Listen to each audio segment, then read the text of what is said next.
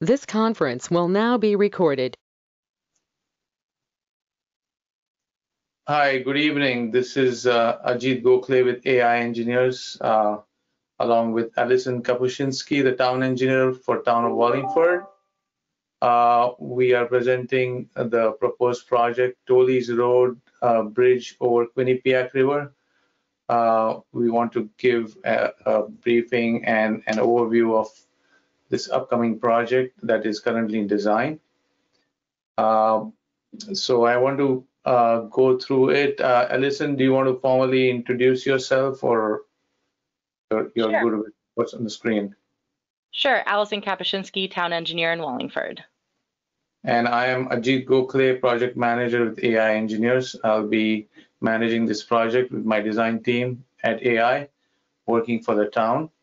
And without further ado, I'll just get into today's meeting or public information agenda, an overview of what we are presenting. So I am going to talk about existing conditions of the bridge, and then why this bridge came about for rehabilitation and or superstructure replacement.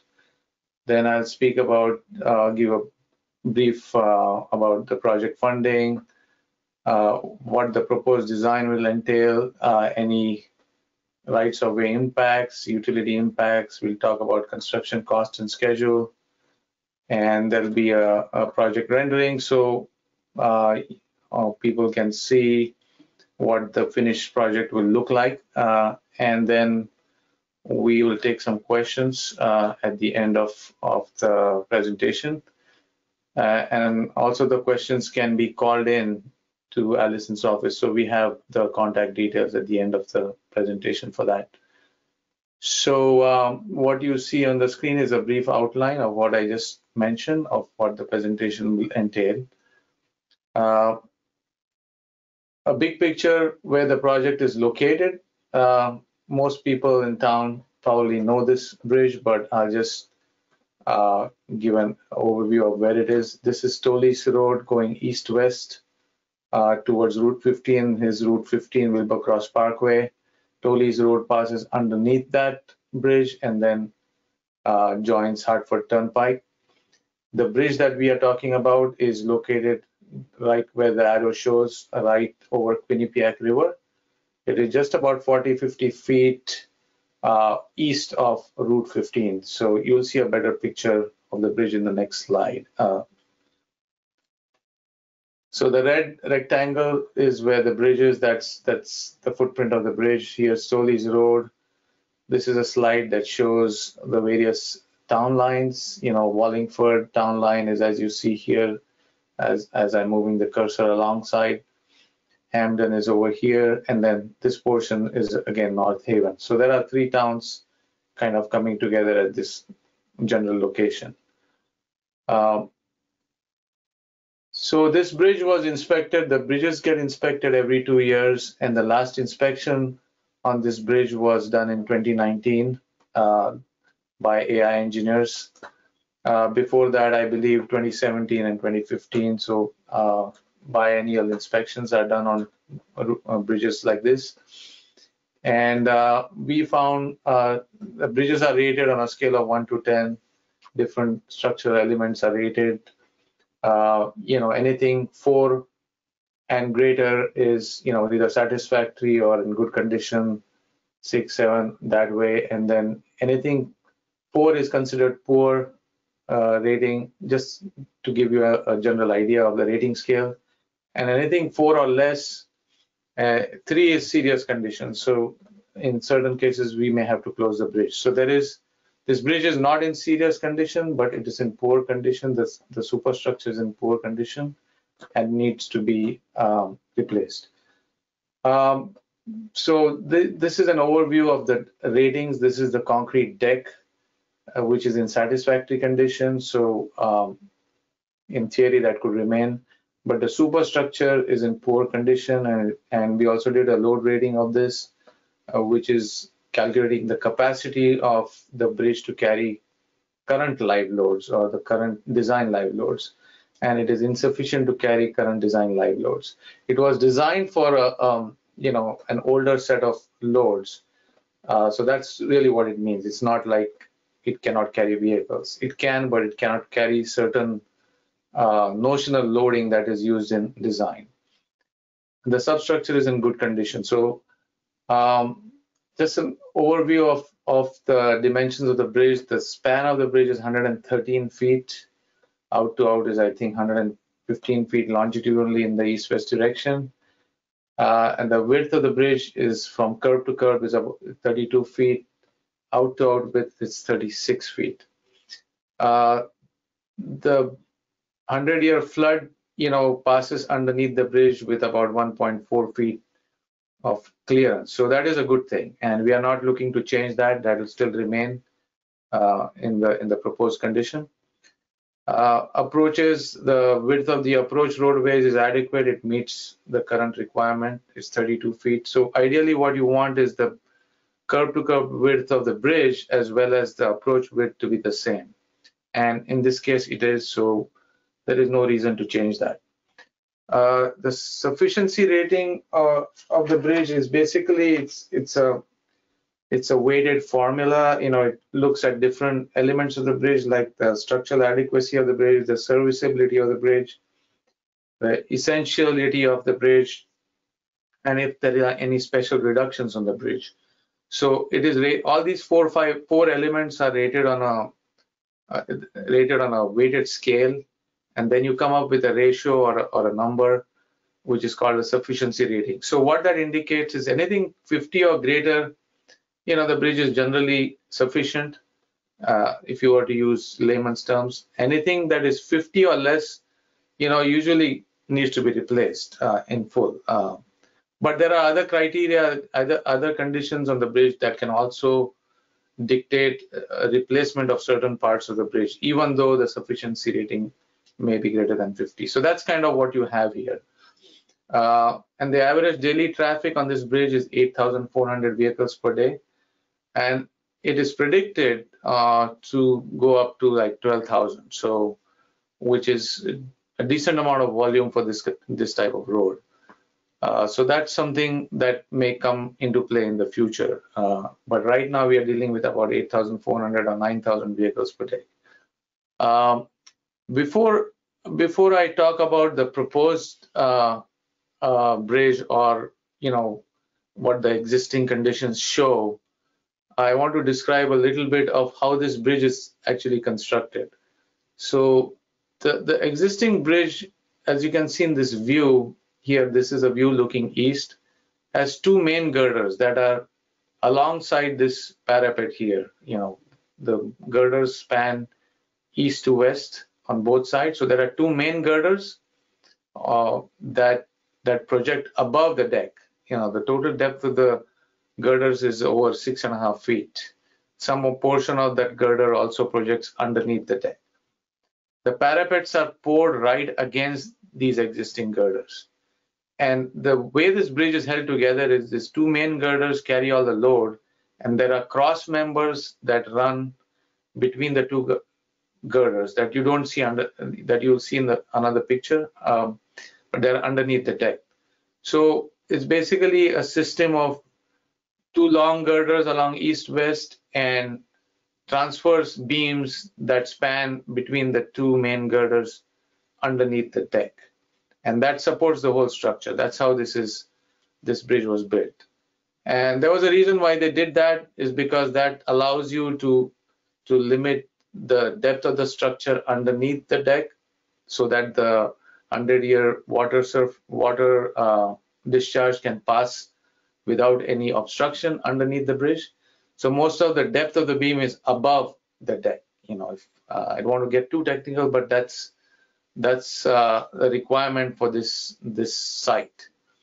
And that's how it was done. This existing bridge that you see there was constructed around 1982. So with that in mind, we have two views of the approaches here going to the bridge. This is the approach going towards the bridge, towards the west. Here's Route 15 or Wilbur Cross Parkway, as you see in the background. And this is the approach going towards the east, coming from South Turnpike and along the curve underneath the bridge. Now there's some existing conditions that I want to talk about. These are the two main girders that I mentioned. This is only a portion of it, but what is causing the need for replacement of the superstructure is the condition of the existing main girders that span east-west, that are the main load-carrying members. During the inspection, we've noticed a severe section loss and scaling and pack rust along several spots along these girders. And you can see a portion of these girders between floor beams. We've identified which floor beams they are located between. This is between beams 3 and 4. So these floor beams are the transverse beams that I was talking about. There's some other pictures of the main girder. Again, you see rust along the web, some efflorescence, which is salt leaking through. And then there is continuous corrosion going on along these flanges. So one may ask, why can't we repair this bridge? And we looked at that option as well. But being that it's a two-girder system, to repair this bridge, you will have to take the entire deck out and expose these members. And then some of these repairs can get very complicated in terms of adding plates, removing the existing rust by sandblasting. And even before you do that, you will need a containment system underneath so that none of the debris can fall through, and you can catch the debris without polluting the water underneath. So if you look at the cost of all that, it will easily come to more than 50% of the cost of replacing the superstructure of this bridge. So all that was vetted out, during the earlier phases of the project need, and we came to a conclusion that it's in the town's interest and everybody's best interest to replace the superstructure of the bridge. So it's like money well spent, and then you get a bang for your buck as well. You'll increase the service life of the superstructure to 50 years or 50 to 75 years with this new structure. Whereas if you were to repair it, you would spend a lot of funds, and then at the same time, you will not get a brand new structure, but you will get something like a Band-Aid, which will give you about 20 years of life. But again, you'll be back there repairing this bridge a few years down the road. So that is why we are replacing the superstructure of this bridge. And I'll explain what that entails and what that new structure is going to look like down as we go down the presentation. I also want to touch base on there are some other aspects of this bridge that are obsolete, which is one of them being the bearings on the existing, which are underneath the existing girders. So the east-west girders that I talked about, which are the main carrying beams, are supported on bearings. The one on the right of your screen where I'm pointing to, that's an expansion bearing, or commonly called as a rocker bearing. This is an obsolete system. It was in practice for many years. This is not used anymore because over time they lean and they malfunction and they lock in place, and they don't serve a function continuously as they were designed to do. And that's only because of wear and tear and basically rust building up and dirt collecting, and they jam up. So these bearings will be replaced with new type of bearings, which are elastomeric bearings underneath the new structure. On the left, what you see is the other end, which is the west abutment. I'm sorry, this is the east abutment and this is the west abutment. On the east side, you have a fixed bearing, so you have this anchor bolt and a bronze plate. So this is another type of bearing that is also obsolete and not used anymore. And more so in this case, they are deteriorated. It's not worth replacing just the bearings and trying to salvage anything here. So it's in the town's best interest to replace what's there. Now you saw the pictures of the rust and the corroded portions of the girders, and one of the reasons that has been going on over time is that the parapets were poured right against the main girders, as you can see in this close-up photo. And what has happened is over time, water has penetrated through this gap between the steel web of the girder and the back of this parapet. And it has been leaking through this gap over time. And we don't know for how many years, but that's been going on. And then that whole leakage has caused this corrosion that I showed you in the picture earlier. So this water leaks through from behind the parapets and it gets onto the steel. And if that keeps on happening, you're pretty much going to get progressive corrosion on these girders, which is not what you want. And that reduces the section of the beam and eventually reduces the load carrying capacity of the beam. So this needs to be attended to as without delaying too much. So the next picture is just a general view of the river looking north as if standing from the bridge, and looking south, that's the Quinnipiac River. That's what the bridge spans over. The picture was taken in winter. As you can see, there's no vegetation, there's no leaves there. If you go out there right now, there's plenty of vegetation and trees that you will see. Yeah. This is the condition of the bridge underneath. So these are the floor beams or the transverse members that span between these main carrying members. This is a picture of the abutment looking west. This is the west abutment. During the original construction of the bridge, there was some intermediate riprap that was placed along the west abutment as cover protection. Some of it is out of position, some of it has got washed away, but most of it is there. So as part of this project, we'll be restoring that so that we don't have any scour issues or undermining of the abutment. That is meant to protect the abutments against scour. On the right hand side, you see a picture of the east abutment where you see riprap, which is covered with sediments. Most of it is intact, but again, as part of this project, we'll restore it back to what it was originally designed for. It's not a huge problem or anything, but as part of the superstructure replacement project, it's only correct to restore it back to what it was. A little bit of history of this bridge. This bridge is not a historic structure per se, but doing a little bit of research, we found that the original bridge was a truss bridge and built in 1898 initially, fabricated by Berlin Iron Bridge Company, which is close to Wallingford. And then that bridge apparently remained until 1980 or so, and it was rehabbed a few times in 1968, 1970, but eventually it became old. And then the DOT designed a replacement bridge in about 1980 or so, and the design was completed in 81, and the construction was, I think, done around the same time, around 1982.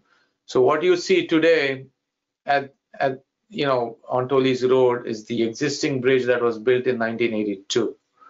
The old historic bridge was removed before that, or non-historic bridge, I should say.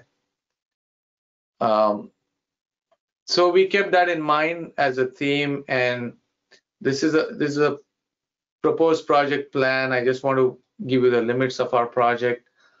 So our project entails the orange or the brown footprint that you see here is the new superstructure that we are going to design and construct. And then the yellow portion is basically the reconstruction of the approaches, about 200 feet on the east side, and a very short stretch, about 30-40 feet on the west side. Before you hit 15, you don't see 15 in this picture, but it's right around here, So this is just showing. The dark blue is the Quinnipiac River. The river flows from north to south, that being the downstream side, this being the upstream side. The light blue is the wetlands in the area that have all been located by survey and proper methods of flagging by a wetland scientist. I want to talk a little bit about, so in order to replace this superstructure, we looked at maintaining traffic on the bridge during construction, but given that there is a curve, that comes in from South Turnpike, and then goes further east on a straight line alignment, maintaining traffic on one lane of traffic on this bridge will be very problematic because there are issues with sight distance as you come along the curve, and it'll be very hard to maintain one-way alternating traffic and get people across. And there's considerable amount of volume during peak hours here that can create some serious backup. So that was one of the reasons. And the other bigger reason is that to maintain only half of the deck on a two girder structure like this during construction is not feasible from a structural point of view because it creates some unbalanced loading on the bridge, and that coupled with the side distance and the geometry, it was just not feasible to maintain traffic on the bridge during the superstructure replacement construction. So this was discussed, and the best option for this site was to use a local detour and divert traffic along a detour route, which is shown highlighted here in green. And what that entails is, during construction, Toelles Road in this stretch would be closed, and traffic will be detoured along South Turnpike Road, along Quinnipiac Street, Ward Street, and along Route 5 back, so that you can get back on Toelles Road and then go towards 91. So any traffic coming from further west would have to use this detour. I've driven the detour myself. It's very doable. It's about close to 5 miles. I show 4.63 miles here, which is an approximate measurement from Google Maps. But, give or take, it's about 5 miles. And it took me, even during peak hours, it took me not less than 10 minutes to travel this road, say about 10 minutes to go around this loop and, go back to 91, if that's where most of the traffic seems to be going around 5 o'clock. And the way we looked at 3 detour routes, this was one of the 3 that was selected by the town. So it was vetted out. There is a checklist for checking the feasibility of the detour that we use. It's a DOT prescribed checklist, and if a selected route meets all those or most of the boxes on the checklist, it's determined to be a feasible detour route. So a quick checklist was checked before we proposed the detour route, and this was the most feasible detour route that I think has been reviewed by the town's emergency and the police. And Alison, correct me if I'm wrong, but I think that has been vetted out at your end, correct? So going further, this is just an enlarged view of the proposed footprint of the bridge. So the span of the bridge is going to be the same as the existing. It's going to be 113 feet, center line to center line of bearings. Out to out is about 115 feet. And again, the yellow shows a little bit of the footprint of the proposed pavement. There'll possibly be new approach slabs. We are looking at that. That will be constructed at each end of the bridge. So what does the proposed bridge, or what will the proposed bridge look like? So this is the bridge elevation. This is just shown mostly schematically right now. The truss is being designed, but it shows you what the overall truss will look like. So we are going to replace those east-west girders and the floor beams and the deck with a 2-truss structure. The trusses will be galvanized steel, so they'll look sort of silver or the galvanized gray color. Then there'll be a 3-tube rail, which I'll show you in the next picture or next slide, which is the current standard for bridges if you want an open railing system. We wanted to avoid any kind of concrete parapet so that we don't repeat the same, sort of the error that somehow exists on the existing bridge. We want improvement. So the open railing system gives a little open look, as well as it also meets the current TL2 requirement or a TL3 requirement, depending on how it's designed. Is a 3-tube mounted bridge railing system. And the low chord elevation, as we call it, which is the lowest point on the superstructure, that will be the same as the existing bridge or a little bit of an improvement. It might be bettered.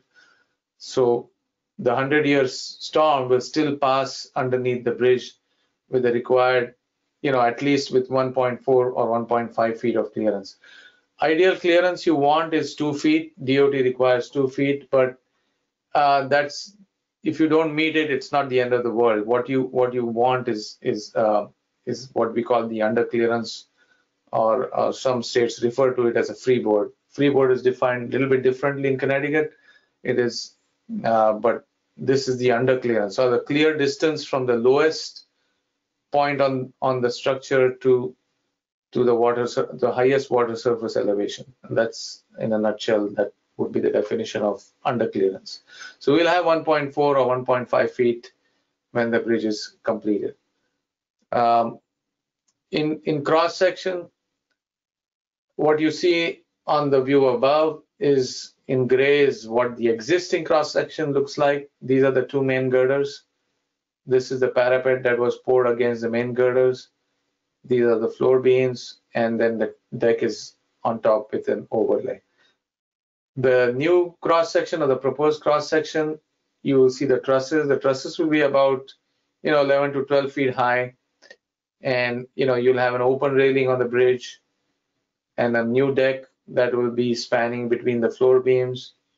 We'll be using stay-in-place forms, which are basically forms that you don't need to remove after the deck is poured, so you don't have a need to go underneath the bridge and then try to remove them during construction. So that saves a lot of time. When you are into construction, you pour the deck and you basically walk away. So that's the proposed section. One thing to note is we are not changing the width of the bridge. The out-to-out width will remain about the same, 36 feet. The curb-to-curb width will be maintained, 32 feet. So you'll have two 12 feet lanes and a 4 feet shoulder. So that will be maintained. So there is no need to change that, because what's there is adequate. Another thing to note here is that the existing bridge supports a gas line. So that gas line will be temporarily relocated during construction, and I'll talk about that when we get to the utilities.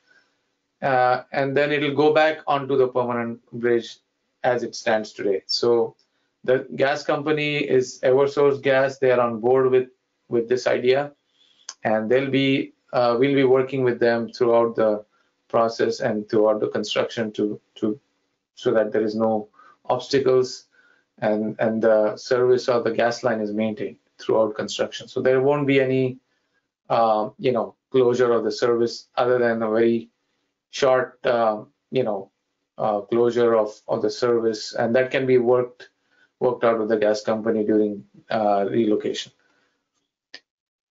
A brief overview of the right-of-way lines and what the impacts to properties will be. So what's highlighted here in yellow is the existing right-of-way lines. This line here shows you what is commonly termed as a street line or the town's right-of-way.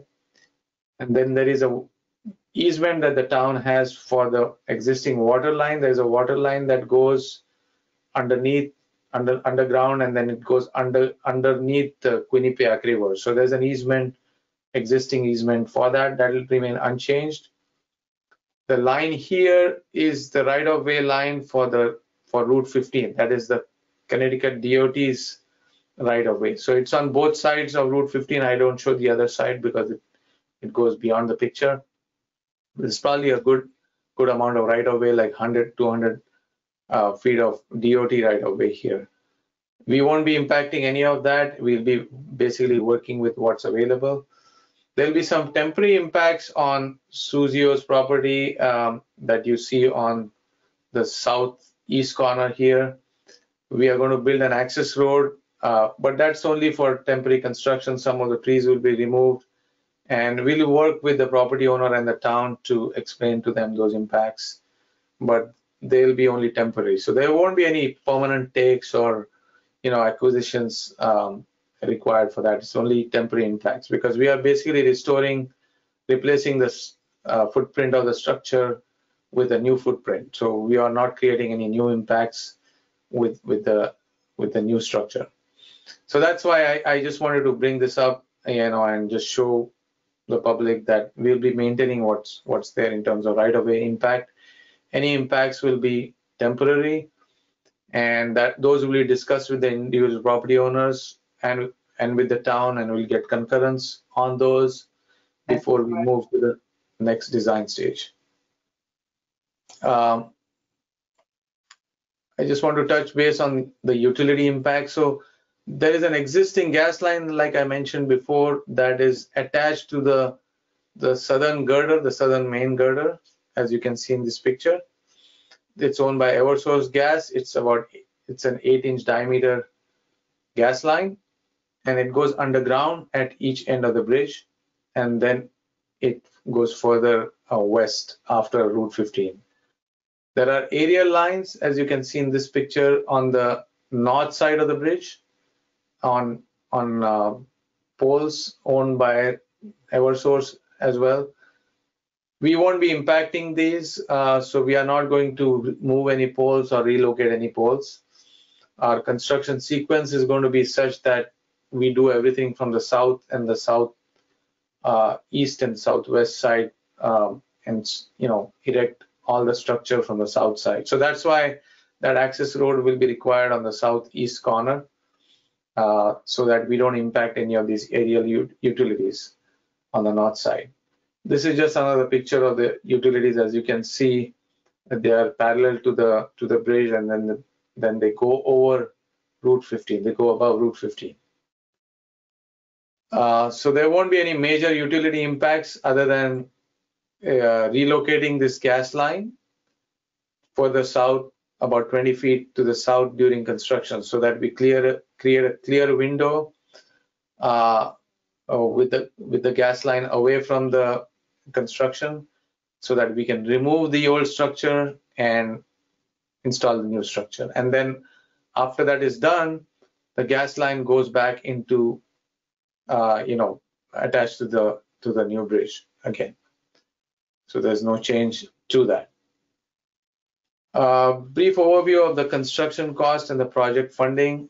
The overall construction cost is going to be 2.9 million. Application for that has been submitted to the town and to the CROG agencies, and it's being reviewed.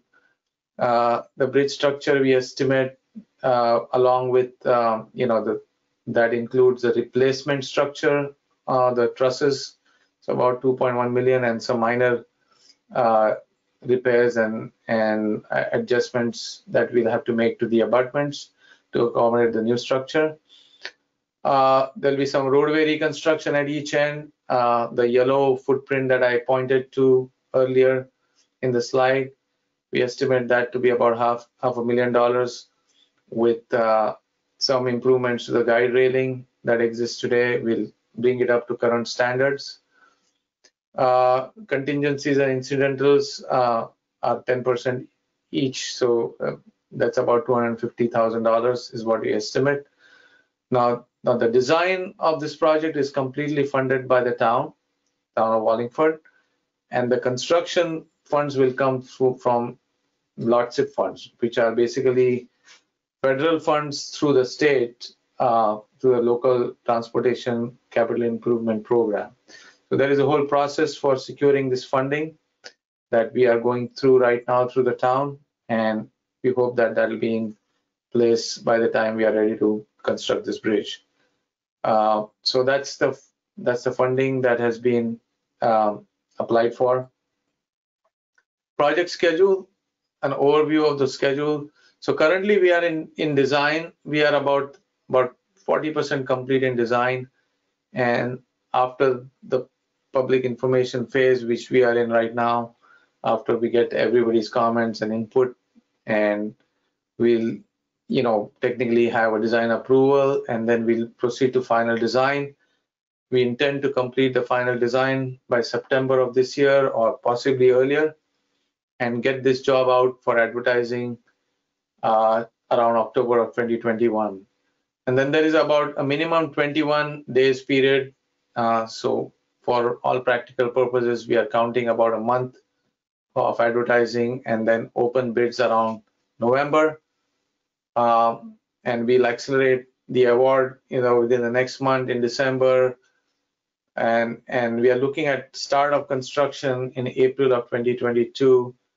By implementing the detour that happens first at the beginning of the construction, and end construction by September. So it's about 6 to 8 months. 8 months is pushing it, but we intend to complete this job. What we typically call one season is 8 months. So it's 6 to 8 months in this case. And I list the gas line relocation because that's something that can be done before the actual start of construction, so that the gas line is out of the way, and when we get a contractor to begin construction, they don't have to deal with the gas line. They can straight away start their activities in the month of April. So Eversource and us and the town are in discussions right now to get that plan in place. And as we move into final design, we will have a solid plan in place to get the gas line relocated before the actual, all the action in construction starts in April of 2022.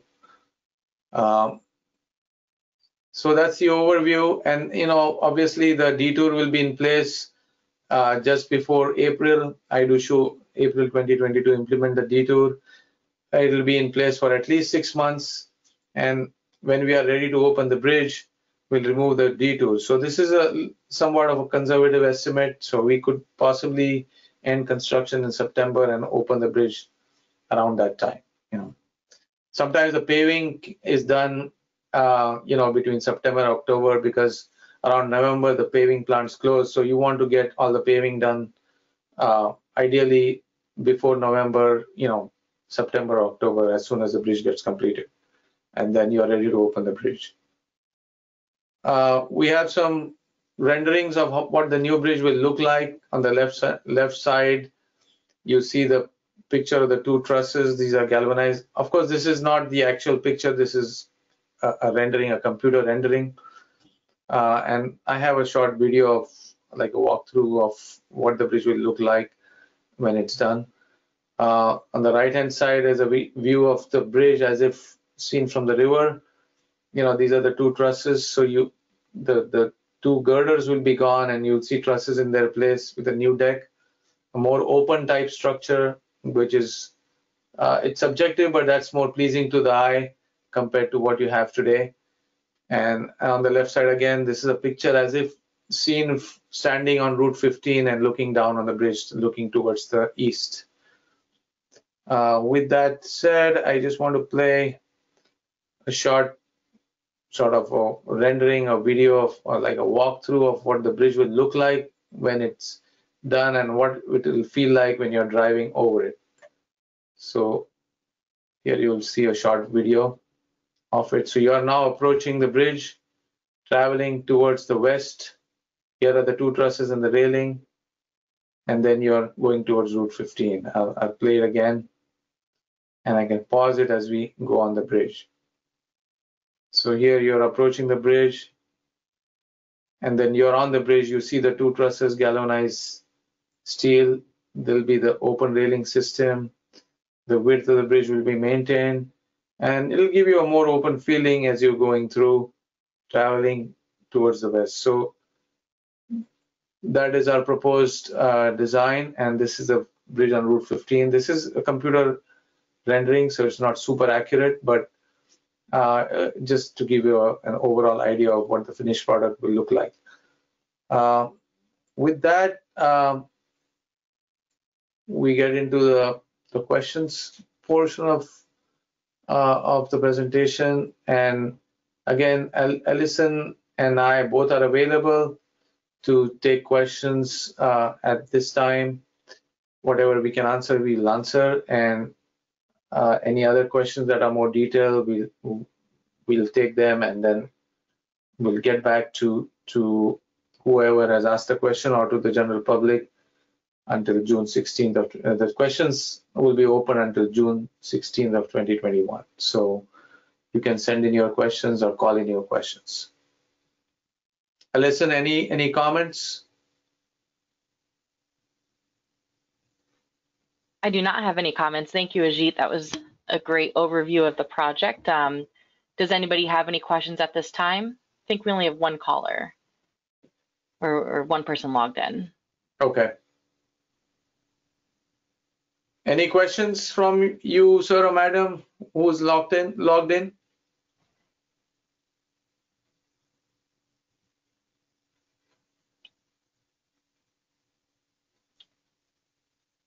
All right, sounds like there are no questions. Just once again, if anybody watching this recording has any comments or questions, feel free to reach out to me at the engineering department, 203-294-2035.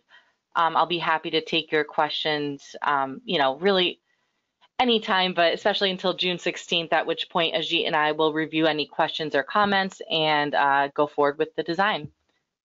So thank you for attending, and thank you, Ajit. Appreciate it. Thank you, Alison. Thank you very much. Thank you, whoever attended. Thanks for your patience. And we look forward to working with the town on this challenging project. Great. Thank you. Have a good night. You too, Alison. Thank you.